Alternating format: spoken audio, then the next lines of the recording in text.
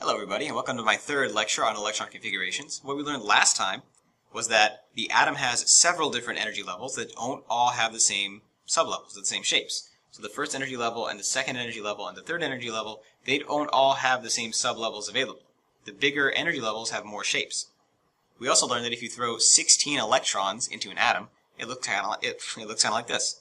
And maybe it doesn't really gel with you that these look like people, so you can just think of them as electrons if you want, little dots. But I'm using this people thing just to be consistent with my last one. Okay.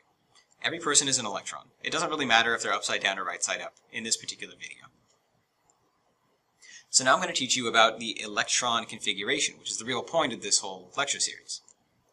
An electron configuration is basically a list of every electron in an atom and where they are in terms of their energy levels and their sublevels. So if this apartment complex was an atom, it would have 16 electrons, because there's 16 people in there, and the neutral atom with 16 electrons is sulfur. So I'm going to give you the electron configuration for sulfur, okay? It's basically just a guest list. So the guest list of this apartment complex would look kind of like this. The first building's S floor has 2 people, because you remember this is the S floor, the P floor, the D floor, and the 4th floor is called the F floor. That's just the way that the chemists named it. So the first building's S floor has 2 people. And the second building's S floor also has 2 people. The second building's P floor has 6 people. Then the third building's S floor has 2 people. And the third building's P floor has 4 people. And that's all the people that are living in this apartment complex. This is basically the electron configuration. We don't have buildings, we have energy levels. And we don't have people, we have electrons. And we don't have floors, we have sub-levels or shapes. But that's pretty much it. We don't write it like this though because this is a pain. There are so many words here. What we do is we take the important information. We take the energy level, the sublevel, or the shape, and then how many electrons are in there, and we stick them all together. So the second building's S floor has 2 people. We would write that as 2S and a little 2. The second building's P floor has 6 people. We would write that as a 2P6. Third building's S floor has 2 people, and the third building's P floor has 4 people in it. This is the electron configuration. Although we normally don't write it vertically, we write it horizontally, like this.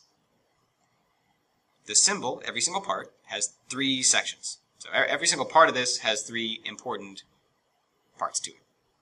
The big number is the energy level. It's like the building. The letter is the sub-level, and that's like the floor in the building.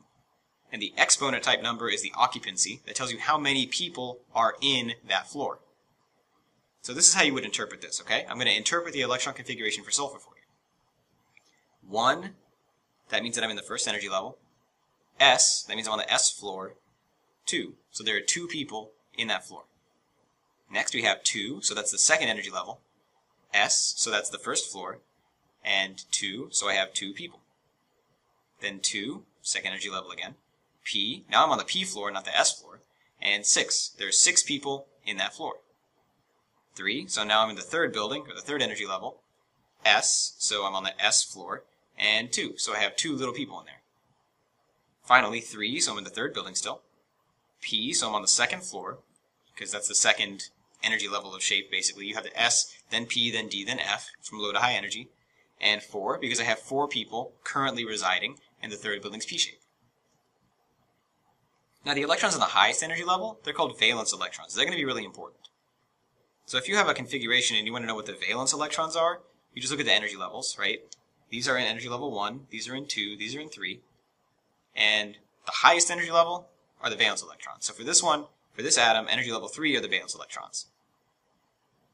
You can imagine it like this. If you have the visual of the apartment complex, the people who live in the biggest building are the valence electrons.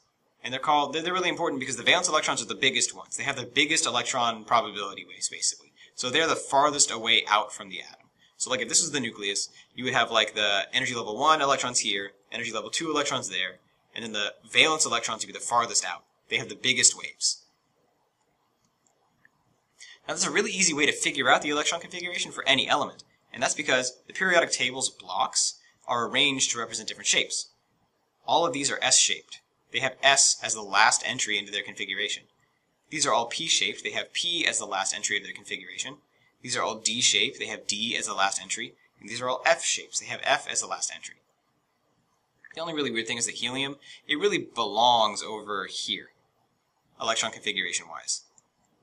So helium, it only has one s electrons, but it looks like it's in the p block. It really belongs over there where that blue box is. But for other reasons, it's all the way on the right. So the periodic table is kind of a compromise. It mostly is sorted by the S, P, D, F shapes, but not entirely. To figure out the last entry of an electron configuration, you need the shape, the level, and the electron number. And I'll show you how to use these as an example. So which element has the electron configuration that ends in 4p3? Well, that's not too bad. What you do is you find the p block, okay? This is the p block. And next, you look right here. This is the energy level. That's going to tell you basically what row of the table you're looking at. So the 4p line, well, 4p, that's this line. And then the little 3, that lets you know that there are 3 electrons in that block. So we go 1, 2, 3. This is 4p3. It is As, which is arsenic. I think. I think As is arsenic. I know As is right. So which element ends in 5s1? Well, you look at the S block, you go down to the 5th row, and in 5s1, so you just do 1 into it, it's Rb. Which one ends in 2p5? So you go to the P block, and you go down to the 2nd row, then you go 5 in. So 1, 2, 3, 4, 5. Fluorine is 2p5. Now, when I'm doing this, what I'm kind of assuming is that this right here, 1, 2, 3, is the same as this first number, the energy level. And that's mostly true, but not entirely true. I'm going to go into the exception in the next video. So 3s2, you go to the S block, you go 3 down, and then 2 in, Mg magnesium. 6p6, you go to the P block, you go 6 down, and then you go 6 in, Rn. 4p2, you go to the P block, you go down 4, then you go over 2, so Ge. 1s1, 1, so these are the S's, the first S's, and then 1s1, you go 1 in, it's hydrogen. This is all the way stretched, because helium also counts as being right here. And so if I ask you 1s2, what you do is you go to the S shape, the first row, and this is 1s2, but there's nothing there. That's where helium really deserves to be, but it's over on the right for other reasons. So the answer is helium. Helium is 1s2. So now you should be okay at conceptually understanding energy levels and sublevels, understanding what an electron configuration is, if I give you the symbol, and figuring out which element ends in which configuration.